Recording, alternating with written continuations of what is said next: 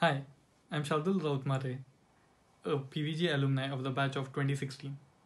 I did my bachelor's in electronics and telecommunication at PVG, after which I went for a master's in microelectronics at the Technical University of Delft in Netherlands. My 4 years at PVG have shaped me into the person I am today. I got to interact with experienced faculty and explore the fields of robotics, Internet of Things, embedded systems, and even product design.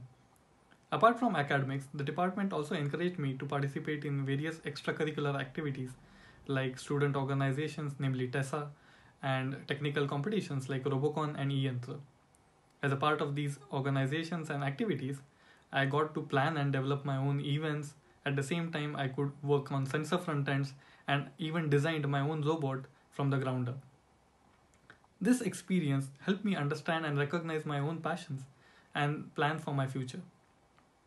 The department also strives to build relations with the industry through internships and various sponsored BE projects, apart from training for placement activities.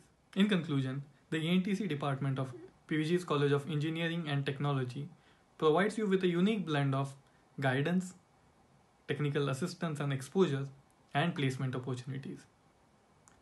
I can definitely say that joining PVG is a great start for a very bright future.